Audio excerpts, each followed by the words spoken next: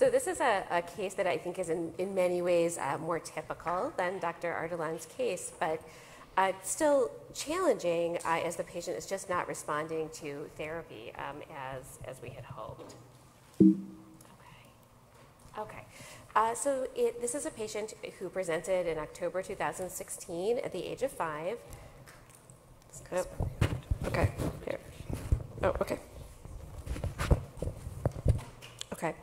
Who was previously well with no significant past medical history. She had recently started kindergarten and was referred by her primary care provider for weakness and rash. She was less playful than usual, hesitant to ride her bike, and had been asking to be carried, but she did not present with profound weakness. Talkative, cheerful, really actually very fun and memorable kid. Generalized muscle weakness noted on exam, especially of the proximal muscles. I mean, so far this is very classic, obviously. She could raise her leg for only about 10 seconds, can't raise her head off the table when lying on her back. She could raise her arms over her head, but she can't do the stair step. She does have a Gower's sign, but she can sit down on the floor and then stand up without assistance and without holding anything, but can't do a sit-up. Full range of motion of all joints, and she's not complaining of any pain, no swelling anywhere.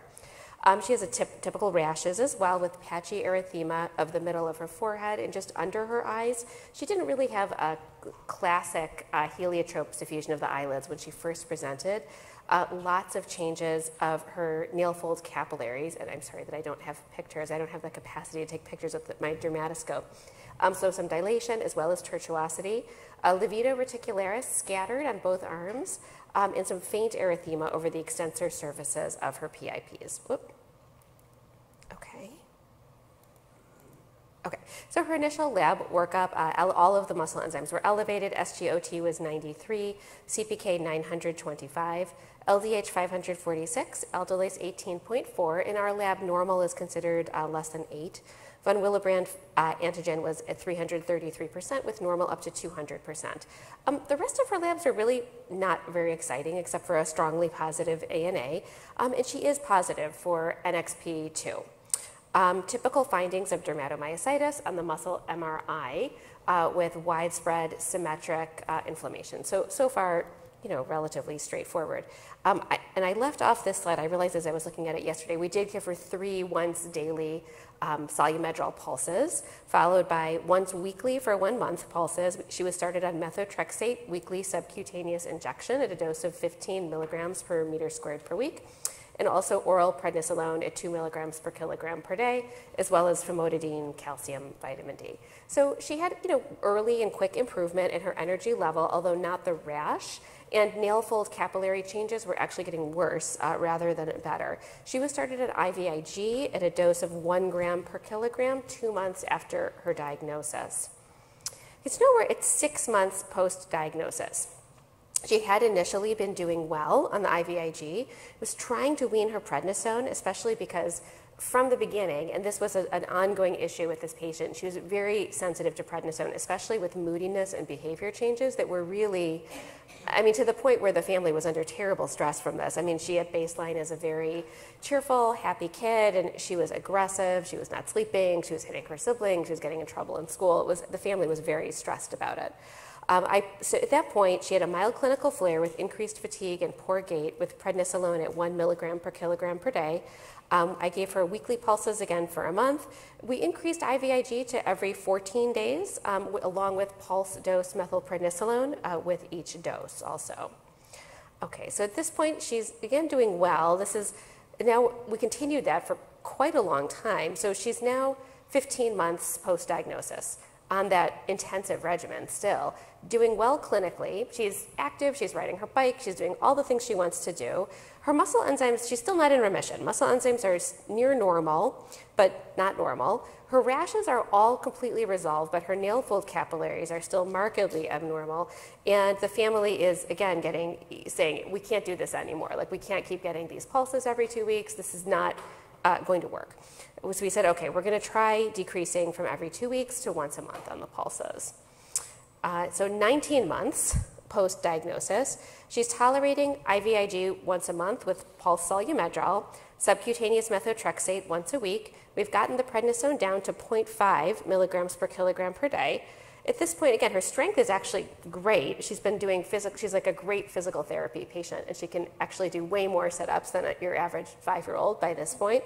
Very Cushingoid. She hasn't grown for over a year. They're still having some of the mood and behavior difficulties. I would really like to get this patient off of prednisone.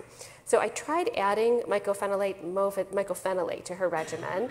We started at 250 milligrams per day every 12 hours, increased to 750 milligrams once a day, divided twice daily after a month. She did have an elevation in her hepatic transaminases with SGOT 118 and SGPT 136. So this is where I would not do the same thing again. I think I wasn't thinking enough about whether she was absorbing oral medications, and I thought, I don't think the methotrexate is really helping to keep her in remission. I'm going to hold that and continue the mycophenolate and see how that goes, which was not very well. So she was feeling pretty well at first, but with, again, these ongoing capillary changes, low-grade abnormalities of muscle enzymes, they thought I'd better get another MRI. I got an MRI. It was terrible, much worse than I expected. Ongoing, widespread, significant symmetric muscle inflammation that was actually almost as bad as at the time of diagnosis. I put her back on methotrexate, added tacrolimus, and put her back on pulse dose weekly steroids. We also added hydroxychloroquine just as some adjunctive treatment to see if that would help with some of the capillary involvement. At this point, she developed unexplained thrombocytopenia. It never dropped below about 100. I had been talking with Dr. Ardalan at this point, who became involved in her care. We started kind of co-managing. I had wanted her to get a second opinion around then. We held the tacrolimus. Platelets recovered a little bit, 130s to 140s, but then dropped again. And in consultation with Dr. Ardalan, we tried putting her back on the pulse dose solumedrol every week. Despite we really tried working intensively with the family. They got a psychologist. They went into family therapy. She continued on the subcutaneous methotrexate as well as the IVIG, which was decreased to once a month. And she continued on that hydroxychloroquine. She actually got 16 doses of the weekly pulse dose solumedrol. She did have a partial response, but she still never went into remission. And, again, we reached a point where we just couldn't do this anymore. Okay, so the next thing I did was rituximab.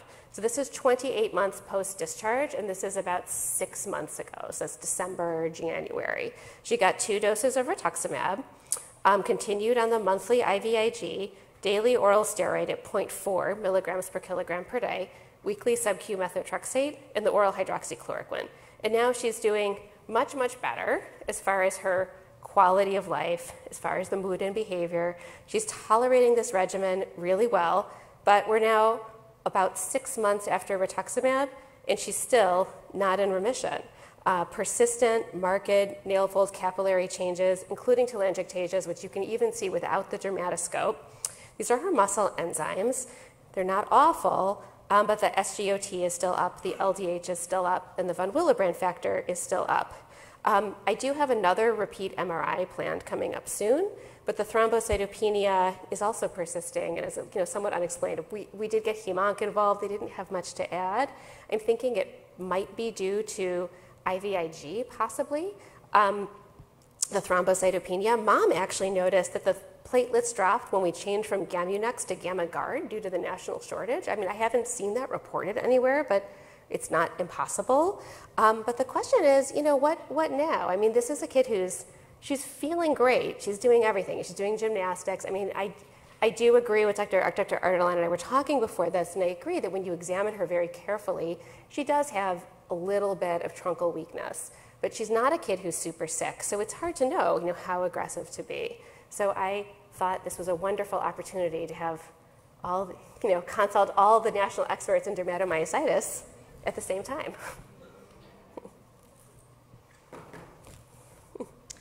So I do have a couple comments first. Number one, you talk about our enzymes being elevated, but it's a AST and an LDH, and so you have multiple sources for that. So I would highly advise that you make sure that it is a muscle source and not her liver or some other source, because she could be having some dysfunction there and you don't know it because it's not normalized.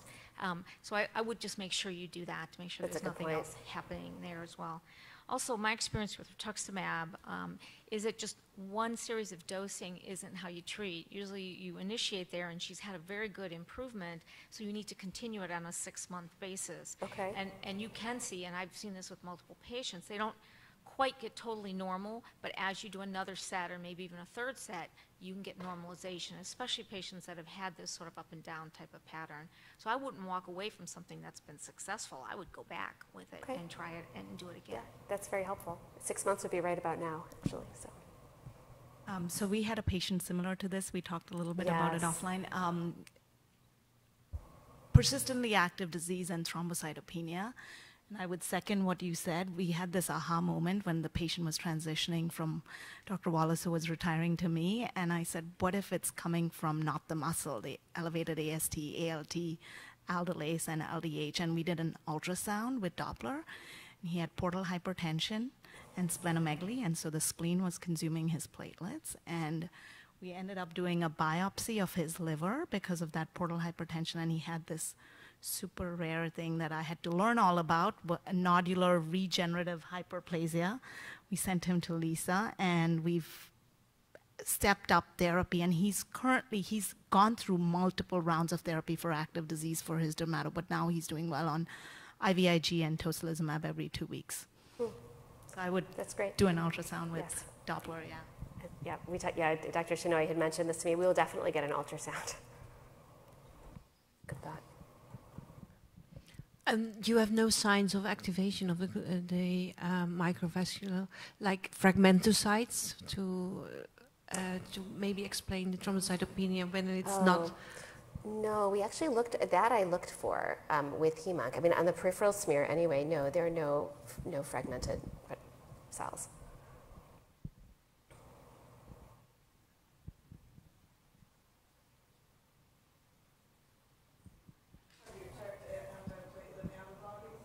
I have not, and that is another thing that I think might be helpful. Have you seen immune thrombocytopenia in JDM? I've seen some people with low platelets that's probably immune mediated, yes, and as the prednisone is tapered, they It get goes down. Yeah. Yeah, but the range is. Yeah, and the range of the platelets normally lower than it's below 30. Yeah.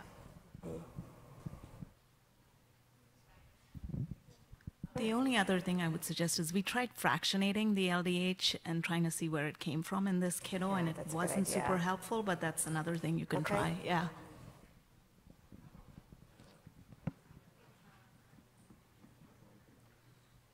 I just had a question for you just about rituximab that you mentioned.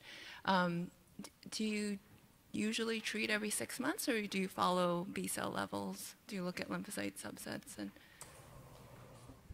I treat every 6 months with the plan, and we rarely just do the one treatment and stop. We almost always commit that we're going to be doing at least a couple sequential therapies, and usually we'll just do the one infusion on the subsequent therapies like you're doing with some other disorders, and we've been pretty successful with, getting improved remission with patients if they haven't made it with the first dose over time. And sometimes, like I said, it can take multiple doses, also a round of doses, to get things totally just stay quiet.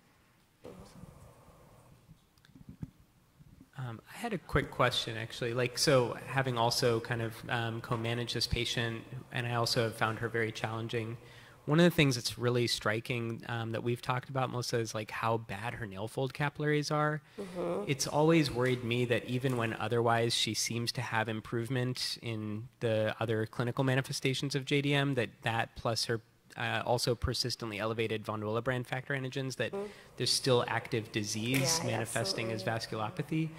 And it in a way, as I've thought about it today, it makes me kind of almost feel reminiscent in a way of interferonopathy patients who have vasculopathic lesions. So I didn't know if folks in the group think a JAK inhibitor might be helpful for this patient who, is manifesting in this way with all this chronicity to her vasculopathy.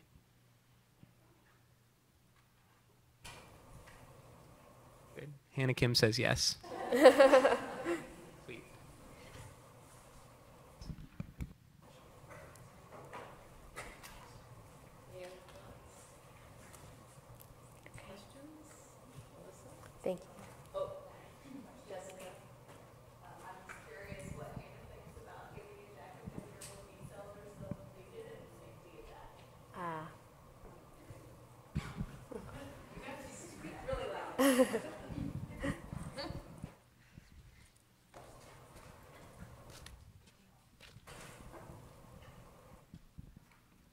There's very little data on that, but there happened to be one of the SAVI patients that was studied on the baricitinib study had been on rituximab and had low B cells. They were on IVIG also, so they at least had some protection, but they tolerated it okay and had some improvement in their underlying disease. So That's I'm sure that's true. Yeah, that it would be difficult to get. But I mean, so there are the JAK inhibitors that Lisa Ryder mentioned, baricitinib and tofacitinib. They're approved for adult RA, so I think there are people that are starting to at least try to get that off label. right, I think it probably would be possible to get it if we persisted. No, I think it's a really good option to have, and I really appreciate your experience, Dr. Reed, with giving rituximab multiple, with not giving up too soon on the rituximab. That's a very helpful perspective.